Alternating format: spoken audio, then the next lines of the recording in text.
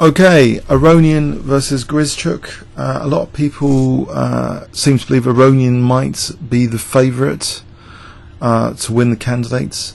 So as white, he kicks off with d4, and we have the Gruenfeld defence, which Kasparov switched to when he was losing to Karpov in one of the World Championships, and he made it a very popular defensive weapon against d4. So it's the early d5 here. And personally, I'm very uncomfortable actually playing this mainline Gruenfeld, because it's like you have to take great care over the centre, and it doesn't seem that attacking quite often, but there are dynamic ways of playing it, and there are seemingly paradoxes that white uses in the new variations being seen, like the idea that does white have to try and maintain d4, or can white actually play d takes c5 at some point, which might offer different advantages. So there is creativity. You don't have to just kind of babysit that centre as this game shows, but there's initial babysitting, of course, because black's really putting it under fire. And now we see b6, so saying to white, do you really want to play d5? I'll get the e5 score, or maybe just knight a5 actually. So white's got to be careful what he's doing with the pawns here in the centre. But actually here we do see a self fragmentation. We got two fragmented pawns here. D takes c5. So what does it actually offer? Well, actually let's stick an engine on here. I mean, I guess this is all theory, but I think most of us aren't really familiar with it. But if let's see, taking, white gets queen takes d8, and here either bishop takes c5 or rook a d1 with advantage. So black's idea actually is not really to take here, but actually to play queen c7. Mind you, Houdini does like actually b takes c5, but is switching now to queen c7. So queen c7 is using the gamut in a slightly better way apparently. But now white plays knight d4 with advantage. So that's what white gets, the use of the d4 square by playing d takes c5. I mean, currently there's no rook on d8 as well, so the knight actually is threatening maybe knight b5 as well. So knight e5, knight b5. But again, you might be wondering, is white really trying to just hold on to a pawn here? Isn't he going to be faced with pressure on his bad structure? But it depends really how active black's pieces are to be able to exploit these pawns. So bishop e2, black plays now b takes c5, and now not bishop takes c5. Let's see what happens if bishop c5, nothing spectacular, a6, and then queen c7, and then black's pieces are in a bit of a better position maybe to regain the pawn with pressure. So actually white actually kicks the knight off e5 and now takes the pawn. Okay, with the queen unable to get access to this diagonal, it's pretty safe even with the knight on g4 lurking around. Knight a3. Okay, you might ask, why not knight d4? I think that just allows knight e3 with advantage to black, just forking queen and rook. That's something to be avoided. So knight a3, and maybe that's kind of justifying black's play, because this looks a bit awkward, this knight here. It's not exactly it needs, but it can get back into the centre with knight c4 or knight c2. So queen c7, black's got adequate pressure, it would seem here. Bishop d4, black's in no hurry to loosen his own king safety with an exchange of bishops. He plays e5, which is further justified at the moment with his knight on g4. So takes knight e5. Black seems to have a nice control of the e5 square. So I don't think Grischuk would be displeased here with his position as black, even though he is technically a pawn down. Okay, so queen c1, bishop g4, exchange of light squared bishops. Now queen f4, trying to get rid of one of black's dark square defenders, the queen, which can go on that colour and defend that colour, and the queen is taken, and so we have now a more simplified position. So the question now is, can Aronian use his extra pawn? Well, a bit of shuffling manoeuvres now. So rook fd1, king f2. Now we get quite a lot of positional play. So knight e3. So he's really solved that knight problem, you know, with these fancy manoeuvres, coming in contact with the centre. The knight's always good to be centralised, much more flexible and powerful in the centre. Getting rid of the dark square bishops as well, afforded by the knight protecting the rook on d1. Okay, so this simplified ending, can Aronian make something of it? Apparently here, Houdini reckons that white's only slightly better, 0.29.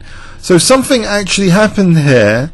Maybe black blundered or overstretched himself with this a pawn. He thrust it right to a3 in this game.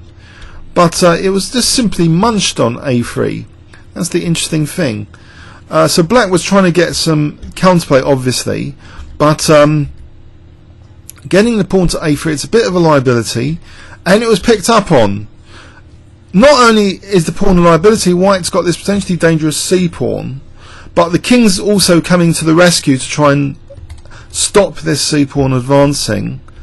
Knight b4, okay, which is useful there, as well as eyeing the d5 square. The king's coming to munch a3, and now white's definitely increased his advantage. Houdini really thinks white is doing well. He is technically 2 pawns up here in this moment of time, but black's regaining the pawn immediately now. Knight takes e4, but still there's actually 2 passed pawns here which Aronian can use. Now when I glanced at this position yesterday when it was being played, I actually thought you know, maybe Aronian is a little bit in trouble here, but no, he is actually clearly better. The reason I thought he was in trouble is this could be double-edged. This could be a weakness as well as a strength. You know, if it can be taken at some point. But no, there's some very nice moves now here in this position. King a4, and you know, by the king just going straight up vertically like a lift, it's improving white's position systematically now. So king a6. So I thought that was pretty nifty. Just king to a6 straight up like that. And now black's trying to get his pawn majority into action, 3-2 on the king side. So this is tricky, but Houdini likes white a lot, actually, more than a pawn's worth here. Check. Check. Okay, so again, king b6, some herding time, offering a4 here. You might wonder, okay, what happens if rook takes a4? It's a disaster if rook a4. Knight b2, and black's, I guess, losing material here in all sorts of ways. If check, king c5, and then if rook b3, rook takes d6 is check. And here, if knight c4 check, then probably the pawn is getting decisive with c7, yeah. So, okay, so the pawn can't be taken. So check instead, check, knight e4, rook a2. So look at this. This is looking now super dangerous with this a pawn ready to roll forward. So rook b2 again offering a4 with both pieces able to take it now. And in fact the knight takes it. Rook b4. So what has Aronian done? Giving back a pawn to be equal on pawns. The thing is, he's forcibly getting rid of the rooks with this pawn sacrifice. Could the rook have taken the pawn out of interest? If rook takes pawn, apparently king b7, big advantage to white. This c7 is looking very, very dangerous. So the knight took the pawn, the rooks came off, and it looks as though is black in trouble with the c pawn. Well, in fact, h4 here actually is given as in effect as a huge blunder by Houdini. The move h4. In fact, king e7 is recommended, but h4 big advantage to white, 2.68. So what's going on here? Why is it 2.68 here? There's a long variation here with c7. Shall we have a quick look at it? Knight takes. Why would white be better here? These pawns, are they not going anywhere?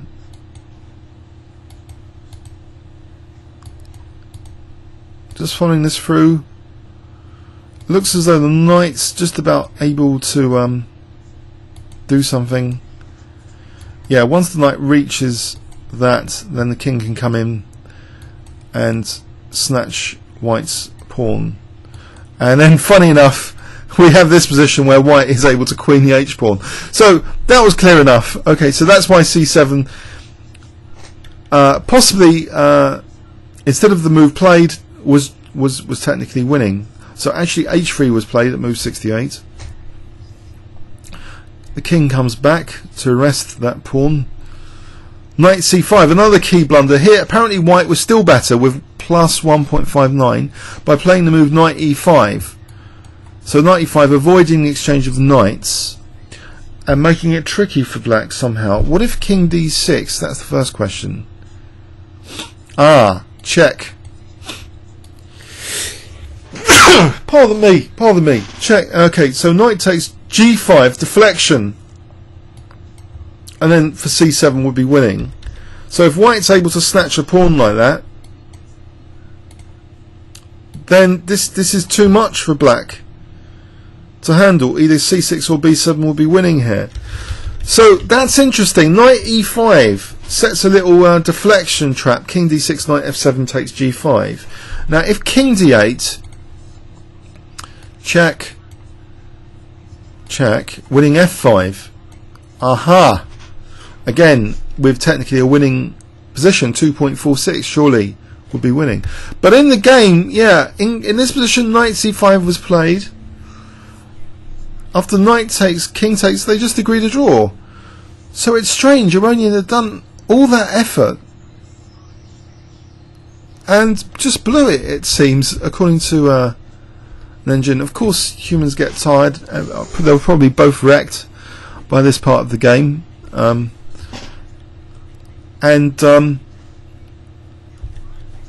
e5. It's strange, isn't it? Knight e5 at move 68 seems to offer a winning advantage, unless Houdini's getting this ending totally wrong.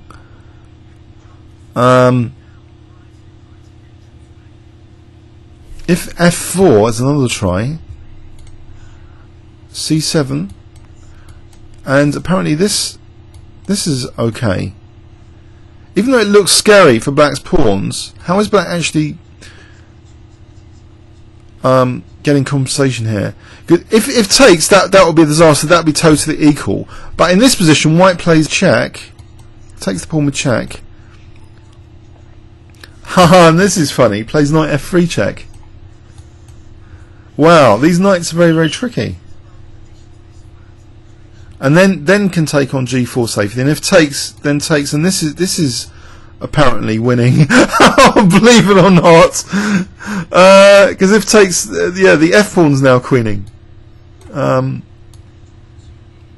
The king is herding, is shielding the opposition here. So you just shield the opposition, and then you herd the pawn forward. So that's really strange. Did Aronian really misevaluate this position? Then in fact knight e5 is winning here. Instead he just allowed the trade of knights. The pawns look a bit scary, as if black is playing dynamically. The pawns are dangerous. It's a clever trick, but actually it's questioning that trick. It seems to be losing in all lines so far. It seems fairly convincing, but it needs technical accuracy. So knight c5, and they just agree to draw. Let's have a look again at this game. just briefly. So Gruenfeld shows you don't really need to babysit your d4 pawn. You can play d takes c5 at the right moment, even if black's treating it as a positional pawn sacrifice to gain pressure, because then later, if you can withstand black's pressure, exchange off queens, you've got potentially an extra pawn to herd forward. But white played an awful lot of intricate manoeuvres, especially with the king. I thought going straight up the board on the a file here was rather nifty. So this king, after snatching a3, going straight up the board to a6, and then unfortunately the kind of delicacies and accuracies ran out for Aronian. Maybe he was just a bit worn out in this critical position. Easy for anyone of us to say with an engine, but knight e5 appears to be winning. Okay, so comments or questions on YouTube? Thanks very much.